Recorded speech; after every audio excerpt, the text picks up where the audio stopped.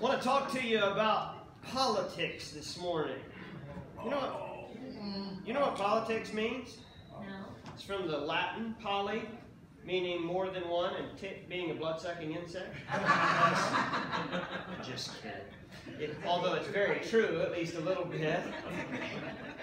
We're looking at a biblical look at breaking news. We're going to try to take everything that we see going on in 2020 and put it in biblical perspective. Anybody know what happened this last week, politically speaking? Major convention, the Democrat National Convention. Anybody know what starts tomorrow night? Republican National Convention. If you are struggling with sleeping, I would encourage you to tune in to either one, because there's nothing that is more lethargic than a Zoom meeting with a politician talking to you. But that being said, I didn't watch a whole lot of the Democrat convention. I don't plan to watch a whole lot of the Republican National Convention, because I know, at least in part, what both sides are going to tell me. Who will the Republicans tell you is the problem? Democrats. Who will the Democrats tell you is the problem? Republicans, right. So you have basically just saved everyone a whole lot of time. Basically, their position is, whatever they believe, I believe the exact opposite of it, and that's kind of the party platforms. If you elect me, you put me in power, I'll fix all the problems. That's what everyone says. Democrat, Republican, the Libertarian would tell you that. Honestly, the Communist Party USA would tell you the same thing. So let's attempt to do the impossible this morning. And let's look at the state of America, not so much through a political lens, but through a biblical one. So we're going to look at politics through a biblical lens. Okay, so take off your political glasses and put on your biblical glasses, because we're going to look at the politics of it, and we'll use some of the political terminology. But my purpose this morning is not to be overtly political, so much as to answer a very important question. The problems that our nation faces in 2020 are unique in the American experience. I say in the American experience because other nations have faced similar problems before, but it's very unique to the American experience. The 200 and some odd years that America has been in existence, it's unique to us. The phrases we hear and terms thrown around, especially in election years. How many of you have heard it's a binary choice? You heard that thrown around? Binary, meaning two, because we have a largely two-party system. They say, well, I don't agree with either of them, so I'm going to pick the lesser of two evils. That's the binary choice argument. You also hear, thrown around fairly regularly, well, we live here in a democracy. True or false? False. We don't live in a democracy. At least not a pure democracy. We have very democratic elements, and again, not to get lost in the weeds of political science, a democracy is a government by the people. What's in the parentheses is very, very important, though. It's a majority rule. Okay? The United States is not a democracy. We are a constitutional republic. When you pledge to the flag, you would say, I pledge allegiance to the flag and to the republic for which it stands. A republic where a democracy is a majority rule. How many do you have to have on your side to get your way in a democracy? 50% or 51% of the vote will get you whatever you want. Aren't you glad we don't live in a pure democracy in the United States? And we'll explain that just a little bit more. A republic, on the other hand, is a government in which supreme power resides in a body of citizens entitled to vote and is exercised by elected officers and representatives responsible to them and governing according to the law. Boy, there's a lot in there that we could unpack. That last phrase is really what I'd like to focus on, but we're not going to. According to the law. What law? The United States Constitution. The Constitution. The law of, well, in our founding documents, you hear the law of nature's God. Okay? That is talking about this God, okay, in case anyone would take you to task on that. When leaving the Constitutional Convention of 1787, Ben Franklin was asked, well, doctor, what have we got, a republic or a monarchy? And he is reported to have replied, a republic. if you can keep it. Because republics, because of their democratic nature, are suicidal in nature. And I'll explain. A republic has elements of a democracy. We elect our representation by a majority vote. To go to Congress, what percentage of the vote do you have to have? 1% more than whatever the other person has, or however it ends up splitting. But America is not ruled strictly by the popular vote. And you can take that one way or the other. If you're a Republican and you've watched the last few elections, you'd probably say, whoo! If you're a Democrat and you look at those at the last couple elections, you say, ugh! Because the majority vote is gaining a lot of steam right now.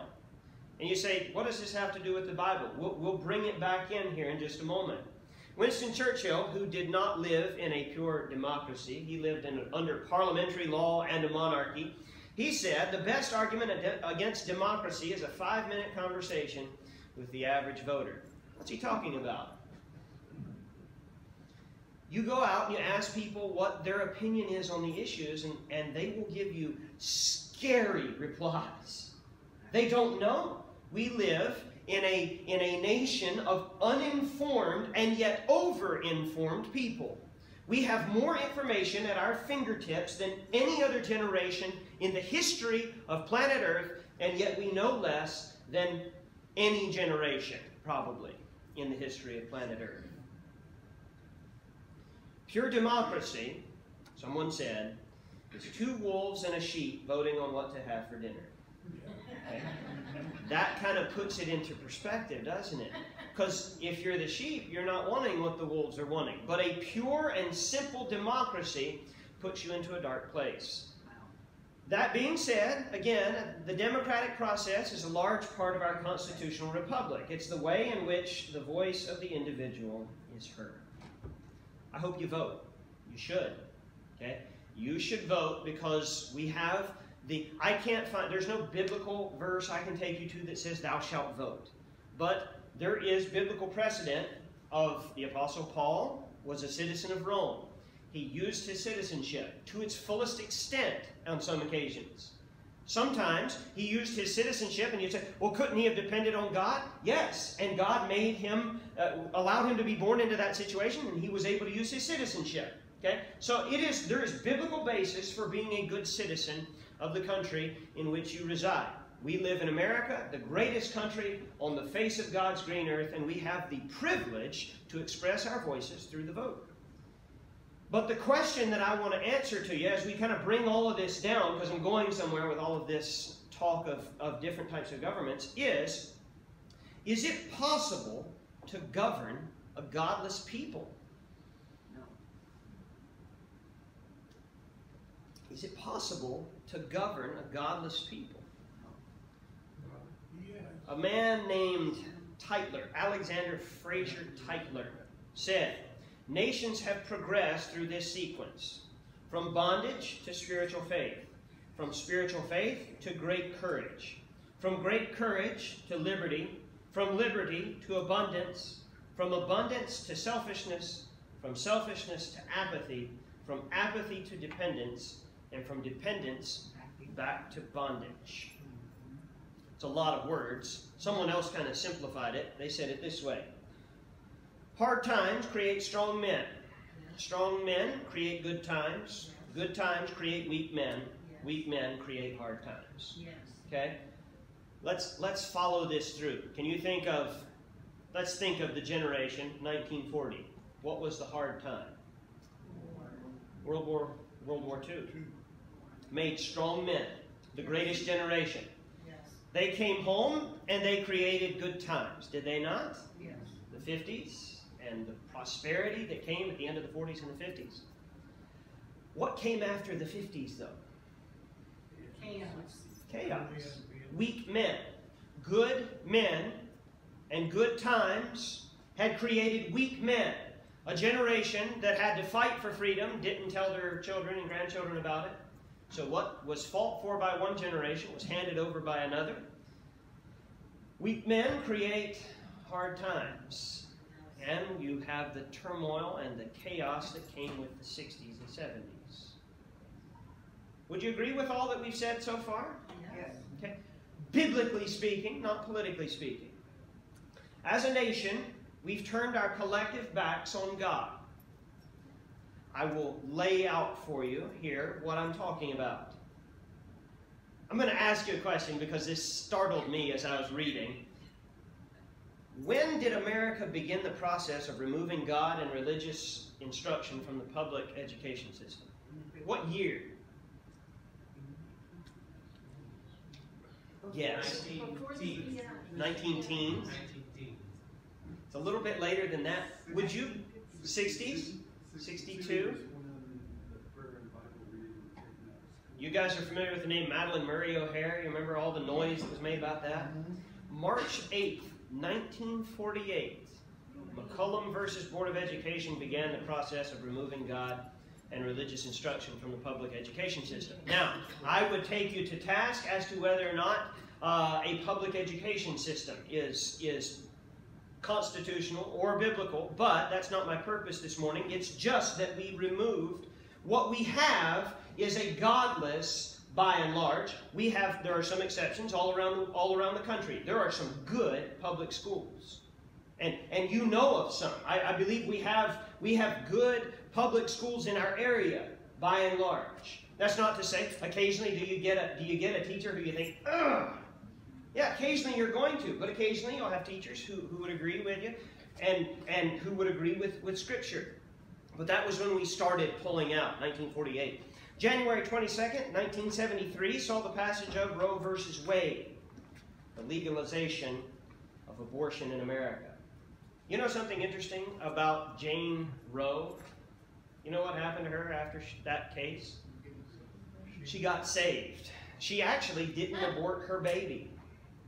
Roe versus Wade is based on a non-abortion case. She didn't kill her child.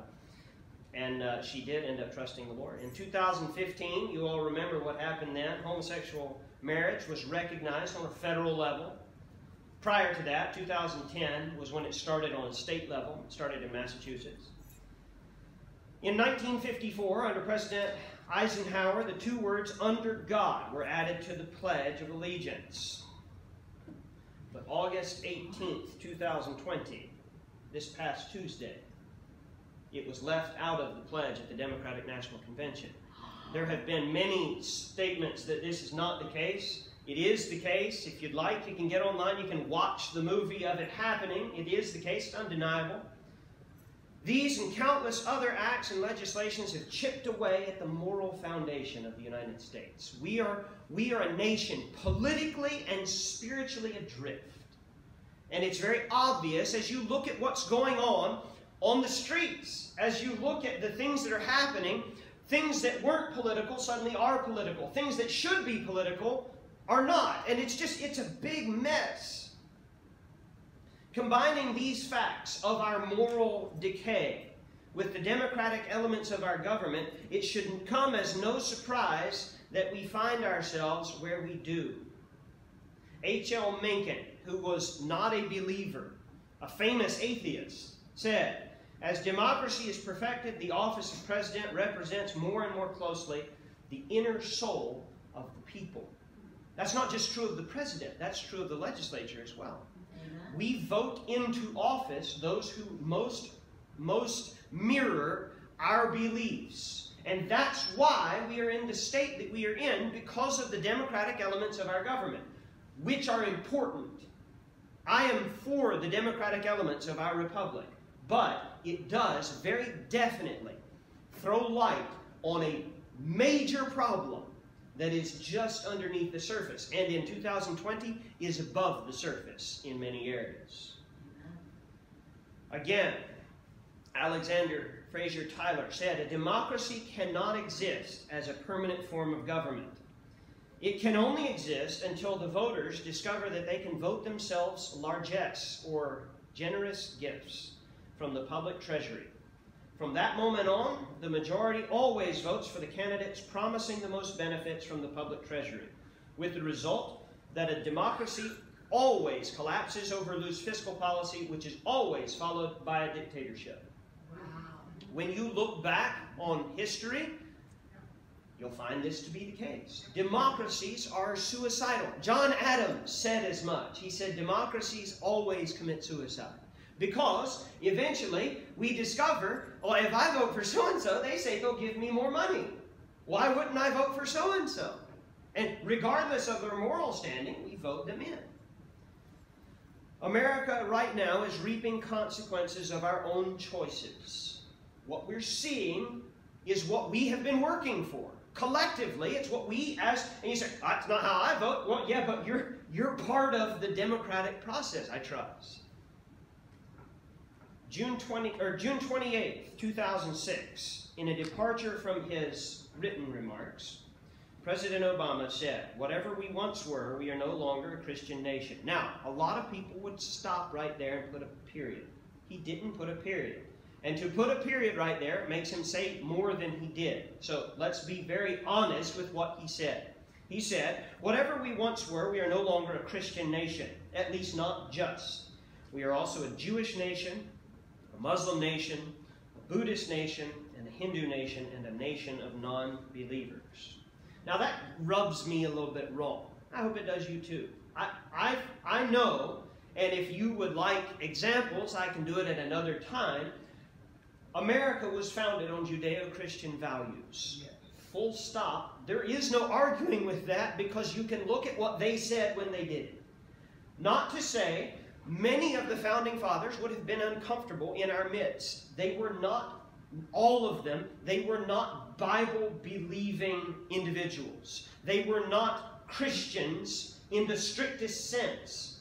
If you are familiar with Thomas Jefferson was not a believer unless he made a change in private before he passed away. How many of you have seen, it's published now, Thomas Jefferson's Bible? Have you seen that? It's around. Thomas Jefferson believed in all of the Bible except anything that was miraculous. So his Bible's a whole lot thinner. He went through and he removed his Bible, and you can look at it, it's on display in a museum. He went through and he removed, he cut out all of the miracles of Jesus. His New Testament's a whole lot thinner. He cut out the spiritual elements, and he looks at the Bible just as a good moral manual. That's not okay. But he did, the man who wrote our Declaration of Independence, he did have a biblical base. It was wrong-headed. It was not sufficient unto salvation. You can't get saved by reading the Constitution and the Declaration of Independence. The only way that you're going to get saved is by reading the gospel of Jesus Christ as it's fully revealed in Scripture. But I don't like to hear this. Yes? If I can remember well when the Bible was taught in public schools, but I believe that you just hit the nail on the head because I don't know that they taught it as a way of life in another book. Yeah. The Bible taught as literature, Yeah. not taught as a religious, which it's weird, the pendulum swings from one extreme to the other. We have gone from the extreme of having, if you read the primer that was used in the colonies, it was all Bible verses. And we've gone from that to the opposite extreme, where the Bible is ignored as even a piece of literature. Now you can say whatever you want about the divine authorship of Scripture. It's still the #1 bestseller in the world. By a sight, it's the bestseller. So for them to do that, it reveals an ulterior motive. It reveals a deeper agenda. So what President Obama said runs against my grain, but it is, nonetheless, a statement of fact about our nation as it exists right now. Can you honestly disagree with this in point of fact? No, because it is the case. I don't like it. I wish it was different, but it is true. And so that brings us to, is there hope for America? Yes, not without God. Not without God, yeah. I see you understand where we're going here in Sunday school. Yeah. Psalm 9, verse 17 said, "The wicked shall be turned into hell, and all the nations that forget God." Obviously, this is not saying that America is actually going to be turned into the literal lake of fire. That's not what it means grammatically or what it means in the passage. Is it possible to turn back the tide of wickedness that rises higher year after year? The question that we began with, is it possible to govern a godless people? The answer is no. No. The reason that you cannot govern a godless people is because godless people believe that man is the measure of all things. That's called humanism. They say, I don't believe in God. Well, somebody has to take his place. And if God is not allowed to be God by secular man, then man will rise to be God. Or, if you read history, men will rise to become God themselves. You can't govern a godless people because godless people believe that truth is relative. Relativism. We talked about this a little bit last Sunday morning. The idea that what is right and what is wrong changes according to the circumstances in which you find yourself, or the culture in which you find yourself. Is murder wrong? Yes. Here in Iowa? Yes. Is murder wrong in deepest, darkest jungles of Congo, where they have not been given Scripture? Is murder wrong? Yes, murder is wrong because God says it's wrong. Is murder wrong at a Planned Parenthood facility? Absolutely. Is murder wrong at a nursing home? Yes. Absolutely. All of this, it's a solid, it's a stated fact in God's Word, thou shalt not kill, meaning thou shalt not murder. And so when God says that, it's an absolute. But when you're trying to rule a godless people, they take all of the absolutes out.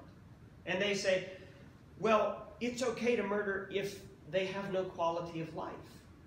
We hear that a lot, don't we? Well, their quality of life was just so bad, we gave them a lethal dosage. That's not okay. According to God's Word, it's not okay. The fact that the mother is not financially prepared to care for a child does not legitimize the murder of said child. Okay? So, that's using a big, black extreme. But there are lots of other smaller extremes. Is it wrong to lie? Yes. What if it helps me? No. It's still wrong, right? It's always wrong to lie. What if it gets me elected? Still wrong. Right. It's a solid. It's not relative to where you are, what you're doing, or who you are. Right and wrong doesn't change over time and location. Many godless people believe that they are the result of blind random chance and billions of years of happy accidents. The evolutionary theory. There was a big bang, and then over time, billions and billions of years, things changed. And here we are. That's how do you appeal to a moral code of someone who holds to that position? You can't. When given the opportunity to vote themselves presents, they're always going to do so regardless of the moral side effects. When someone is running for office and they say, I am for euthanasia or the murder of the elderly. I'm for infanticide, the murder of children or babies. But I'll give you a percentage more per month. There are many people who ignore the moral side effects and they only see the percentage more per month. Godless people say they want others to accept their sinful lifestyles. You remember this? We've been through this recently. Once acceptance is given, they then push for recognition and then full endorsement. What we blushed at. You remember? I remember. I know some of you can look back much further in your experience than I can. You remember back in the 90s when things would be mentioned on sitcoms and on late night television and you would go, oh my goodness. Do you remember that? Yeah, we don't blush at that anymore. Now we have pride parades for it. What we blushed at, we began to laugh at. What we laughed at, we accepted. What we accepted, we ended up endorsing. And what we endorse, we will eventually end up subsidizing. Your tax dollars, my tax dollars, go to support things that go against God's Word. Why? Because it's impossible to govern a godless people. And so that's why we should all take heart at the fact that the solution to America's problem is not a political one. Amen. It's not. If it was, if the solution was a political one, then I would do a whole lot more politicizing from the platform. But it's not.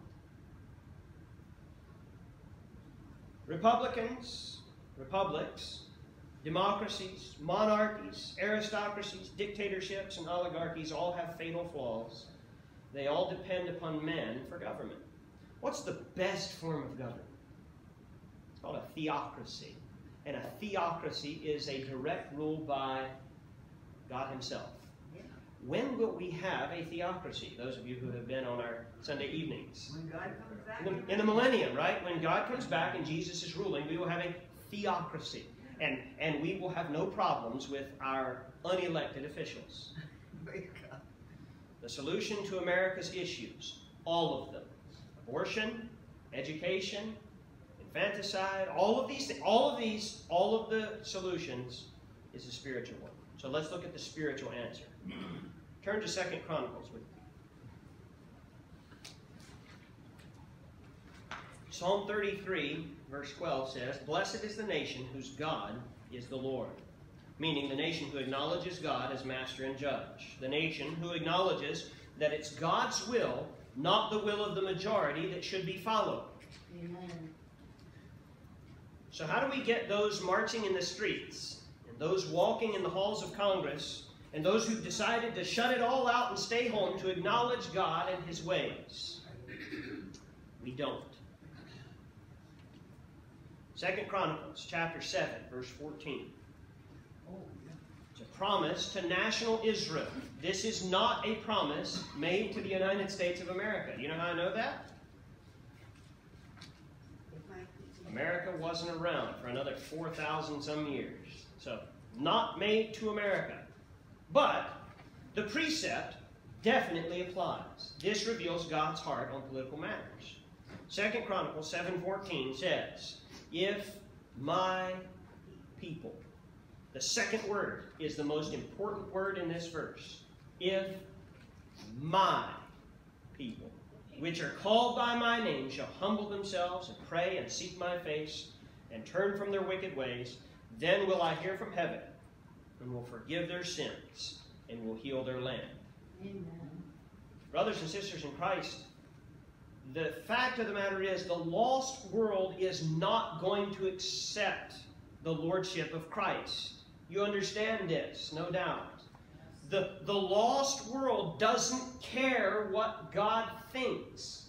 Try and go to stop one of the riots that's going on by showing them a Bible verse that says they should submit themselves to the higher authority.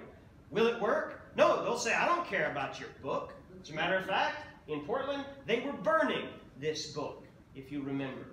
Lighting up the American flag with a pile of Bibles. So that reveals their position as it relates to God's Word. But it doesn't reveal our position as it relates to God's Word. Amen. The problem in America is not godless people acting in a godless manner. Wouldn't you kind of expect it? You'd kind of expect godless people to act godless. You expect the lost people to act like lost people. The problem is when God's people act like their godless neighbors. You'd say, "Well, I don't go out and riot. I don't do this. I'm not for such and such." No, but this verse lays out God's prescription for how to have his hand upon, even in this case, their land. God is looking for a move towards him that's made by his people. He's looking for his people to humble themselves. 1 Peter 5, verse 5 says, "God resisteth the proud, but giveth grace to the humble." God's looking for his people to humble themselves, to come before him and acknowledge the fact that they have sinned. He's looking for his people to pray. 1 Thessalonians 5:17 says, "Pray without ceasing." Amen. That's what we're supposed to do. He says, "If my people, which are called by my name, will humble themselves, will make themselves low before me, will pray," according to 1 Thessalonians, "without ceasing, 1 Timothy chapter 2, verse 8 says, I will therefore that men pray everywhere, lifting up holy hands without wrath and doubting. We mentioned this past Wednesday night. This has nothing to do with the physical position of your physical hands. Okay? It's fine if that's the way that you do it, but it's talking about to lift up your hands in innocency before God. To say, Lord, to the best of my knowledge, I'm not coming before you with sin. I'm coming before you and I'm pleading for my nation. I'm pleading for myself. I'm pleading for my family, my church. God's looking for His people to seek His face. What's it mean to seek His face? It means the seeking of God's face means a pursuit of purity. In the Sermon on the Mount, Jesus said in Matthew 5:8, Blessed are the pure in heart, for they shall see God. Those who seek His face. God's looking for His people to turn from their wicked ways. Do we have wicked ways? You got any? Here we are in church, all dressed up and everything. You got any wicked ways? Yes. Yeah, all of us do. You know why?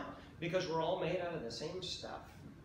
And if the Apostle Paul had a thorn in the flesh, if Elijah was a man of like passions as we are, if Peter, the man who was used mightily of God in the founding of the first of the church itself, he had some issues. All throughout Scripture, we read of men with problems and women with problems, and we are no different. There's no magic. We haven't evolved to the stage where we say, well, I don't have any problems. No, we got lots.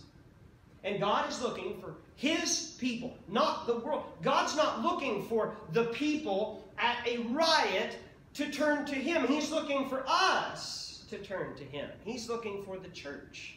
He's looking for His people to make a return to Him. America needs to return to her foundation on biblical principles. You agree? Wouldn't it be great? Wouldn't it be awesome if we could rewind and take us back to the 30s in a lot of respects? Now, there's some things I want to hang on to. The air condition that we have in here is definitely one of them. Okay? There are things that are great about where we are now, but you think, man, if we could just rewind, if we could set back the clock, how can we expect the lost or our nation to take God and His Word seriously when we don't take Him seriously? What difference has God's Word made in you in the past week? Because God's Word is quick and powerful, sharper than any two-edged sword, piercing even to the dividing asunder of soul and spirit. Okay? God's Word is powerful. It'll change you if you get into it. And we wish that the world would come back to God. But really, what needs to happen is we need to come back to God. America needs a spiritual awakening, a return to God and to His moral law. I believe that a move of God is possible in America today. It's growing less and less likely, but I do believe it's possible. It won't start in the White House. It won't start with a Republican or a Democrat seeking to rule over a godless people, because it's impossible. You take the very best president that in your mind we've ever had, and you put him in the White House. It would not solve our problems. Truth be told, it wouldn't even help them much. It wouldn't help these problems at all, because it's impossible to rule over a godless people. The move of God that will start in America, that could start in America, is when God's house and God's people decide to return to Him. That's when we'll see something happen. When you and me start taking this book seriously. I don't expect the godless world to take God's Word seriously. But I hold myself and I hold us as believers to a higher standard. Amen. It's impossible to govern a godless people, but revival will start with God's people. Amen. Yes, sir. September 11th is a good example. For 2 weeks the churches were overcrowded after 9/11? Yeah. And then it just started to go away again. Doesn't take any time. Whenever we have national turmoil, churches fill up. it's been odd because we've had a national emergency here with this pandemic, and it went the opposite way because we shut churches down for a period of time, especially before we could get answers to the questions. So it went the opposite direction than September 11th. But it's always been the case that after major events, we have churches fill up. Why? Because suddenly they realize what we're doing doesn't work. We need God. Yes, ma'am. I don't have a TV, so I don't get to participate in that way. Has any religious leaders of any kind stood up and told the truth about what's taking place in our country? Is anybody standing up with God's word and telling the truth? And is anybody standing up for God at all? I'm standing up. Well, I hope y'all are standing up. Right, yes, Yeah. we are. It depends on which channel you watch. But I mean before the nations, Yeah. before the people of the nations. It depends on which channel you watch, honestly, because Okay. because our nation is as divided as it has ever been. Being very conservative in my numbers, 50% of the nation feels like the direction we're going is good. 50% of the nation feels like the direction we're going is bad. We are as divided as we have ever been. So when you hear someone stand up and they're going to make 50% of the nation happy and the other 50% are going to throw stones. And the opposite is also true. For their people or for our people, when their person stands up, we throw stones. When our person stands up, they throw stones. It's just the way that it goes. Again, making it very, very clear, the answer is not a political one. The answer to America's problems, what we see, when you turn on your news, when you get home today, the problems you see, the answer will not be solved in Washington. It will be solved in the church. It will be solved amongst God's people. When God's people start taking God seriously again, we're going to see a move of God. Or perhaps the Lord will come back.